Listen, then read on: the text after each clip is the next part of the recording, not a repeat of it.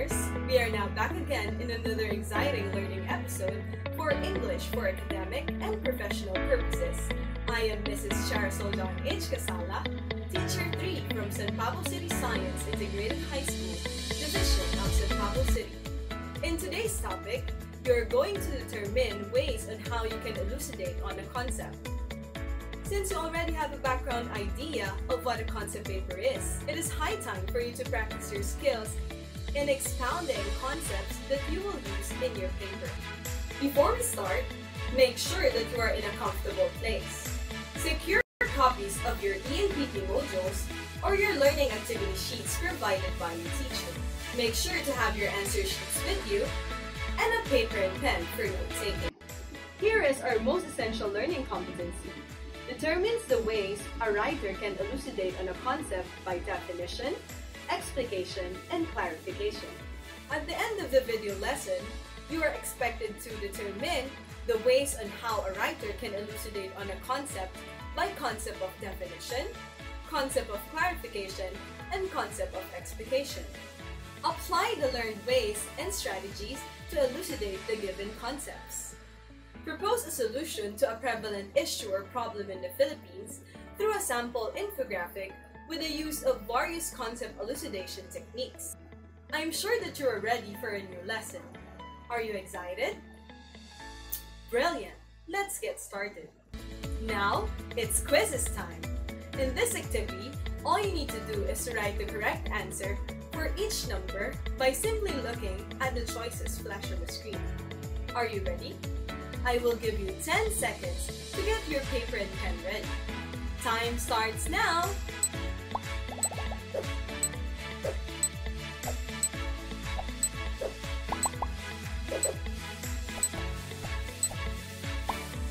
Time's up!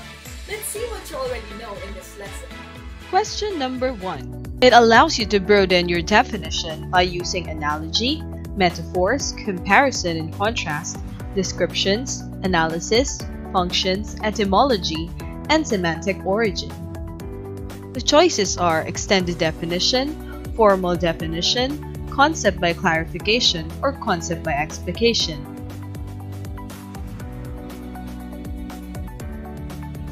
The correct answer is extended definition.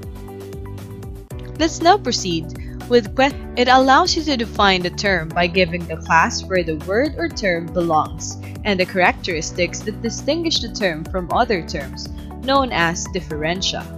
Choices are extended definition, formal definition, concept by clarification, or concept by explication.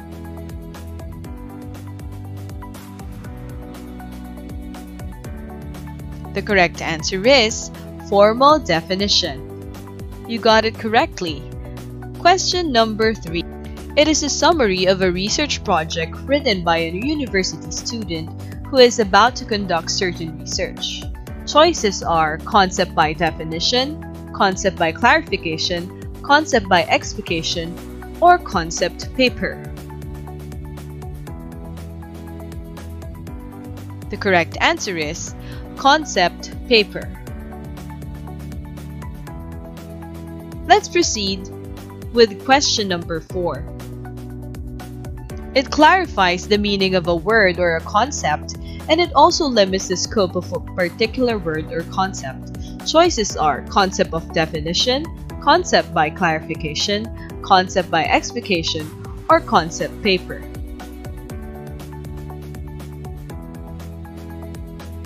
The correct answer is concept by definition. You got it correctly. Question number 5. It entails the analysis of the concept by looking at the examples and specifying some of its characteristics to arrive at one working definition used throughout the paper. Choices are concept by definition, by clarification, by explication, or concept paper. The correct answer is concept by clarification. Question number 6. These types of papers ask you to explain something intangible like love, patriotism, hate, or joy. Choices are concept by definition, concept by clarification, concept by explication, or concept paper.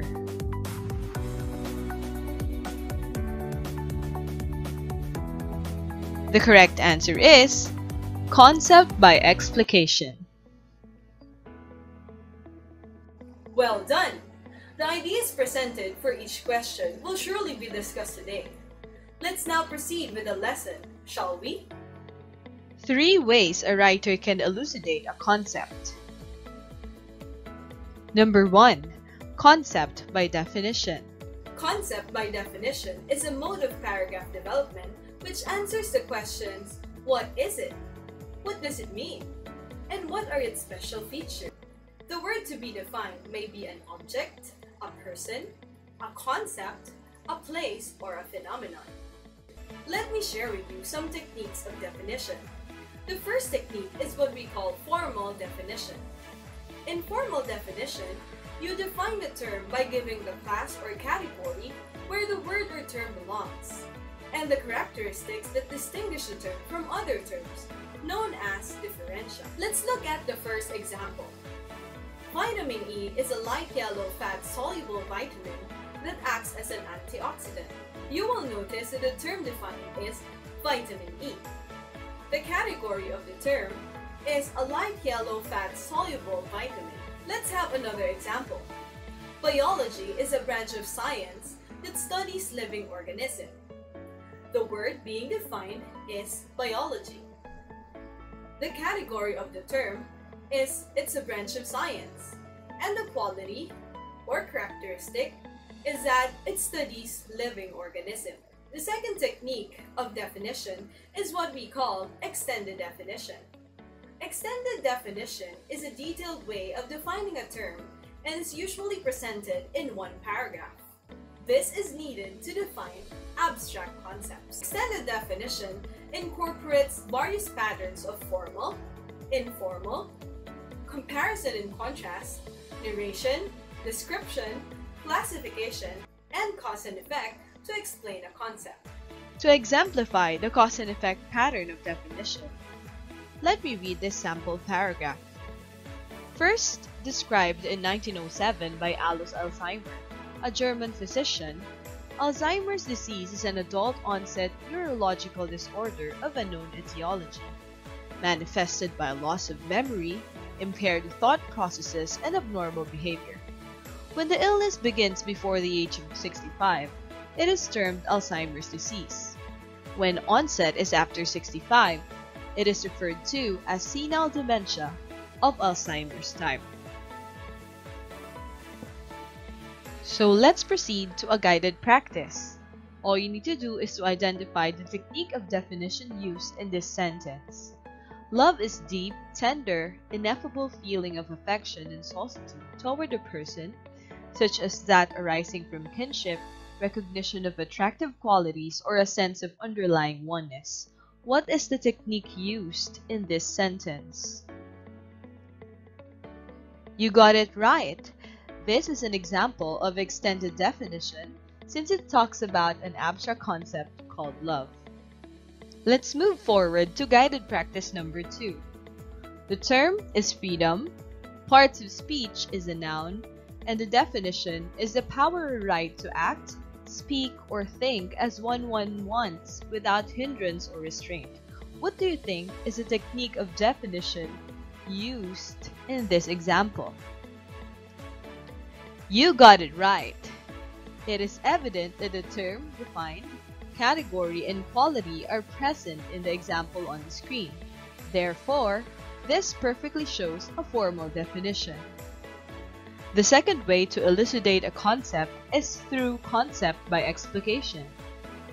Concept by explication is a method of explanation in which sentences, verses, quotes, or phrases are taken from a literary or academic work or material, then interpreted and explained in a detailed way. For example, in the final stanza of his poem The Road Not Taken, Frost talks about his dilemma of coming upon two diverging paths and not knowing which one to choose. The third line is very important as it delivers an idea of choosing between two divergent paths. The tone in this stanza shifts from regretful to optimistic. The two roads represent individual choices. The mood is neither depressed nor unhappy, but the poet sighs because he knows what the complexities our life may have for him.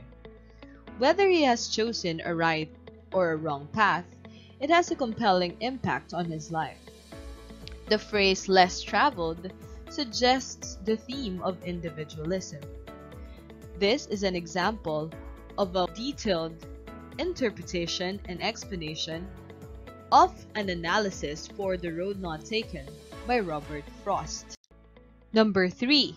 Concept by clarification. Concept by clarification is the last method of explanation in which the points are organized from general abstract concepts or ideas to specific and concrete examples. The analysis of the concept is done by looking at the examples thoroughly and specifying its characteristics.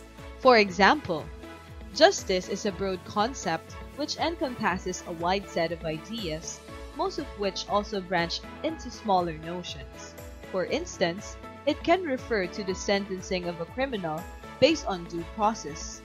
When an individual gets what he deserves, even outside the hands of the law, it is also considered justice in some context.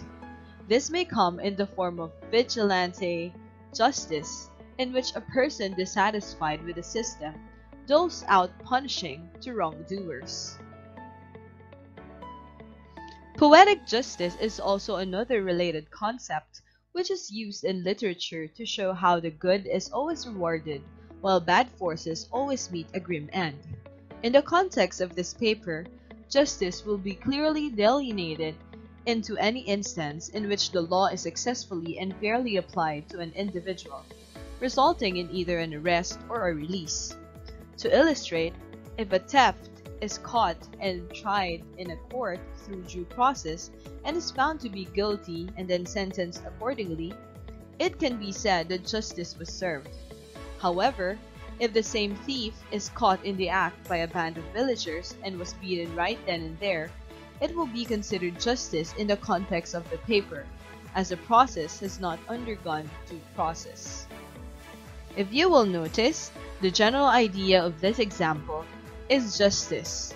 The specific and concrete examples under justice would be vigilante justice and poetic justice. If you will observe, most of its lines presents detailed illustrations, specific examples and characteristics for the given terms or for the three mentioned terms. And in the latter part of this example, it shows a clear clarification and a clear explanation of the points under justice.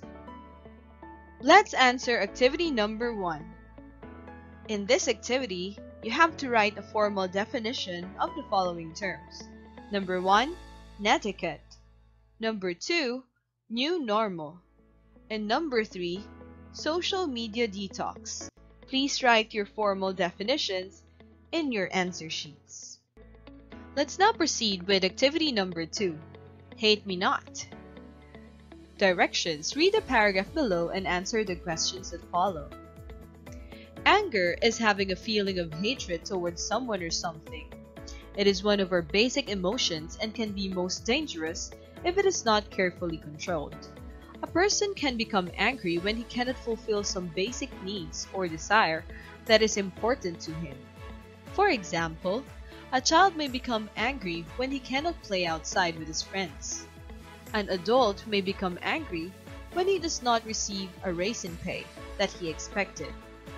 Mentally, anger can interfere with our thoughts, making it difficult to think clearly. To continue, physically, it may cause violent reactions in our muscles and in the nervous system. This causes an angry person to flush and tremble and to show other signs of disturbance. A person can be dangerous if he is in an angry mood, because he can develop feelings of hostility and hatred toward another person, which can then often turn violent. Answer the following questions in your answer sheets. Question number 1. What concept is being explained in the above paragraph? Number 2. What examples are given to explain the concept? Number 3. Do these examples reflect realities in life? And number 4.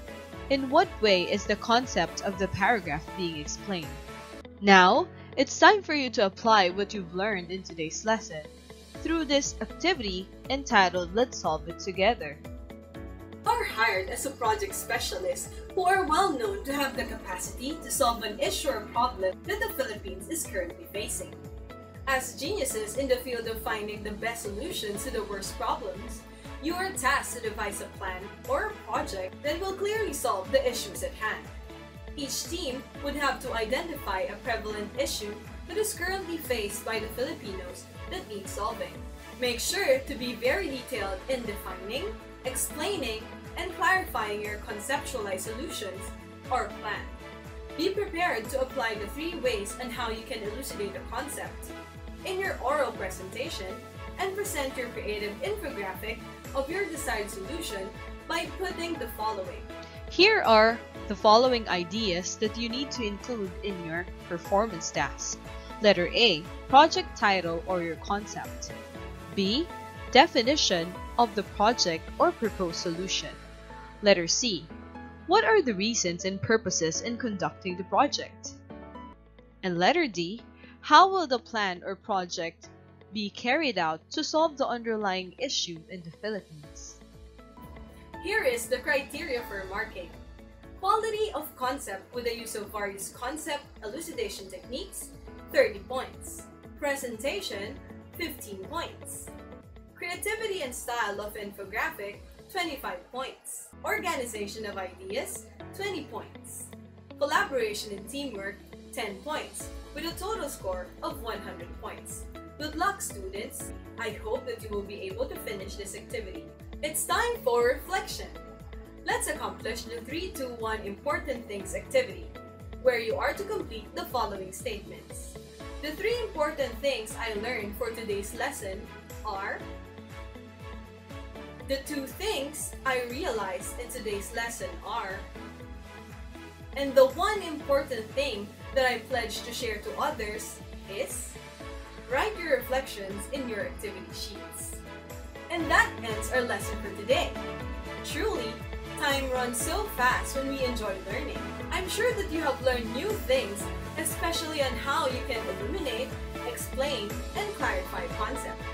Once again, I'm Teacher Cha, and see you all tomorrow for another interesting lesson in English for academic and professional purposes. Thank you for listening.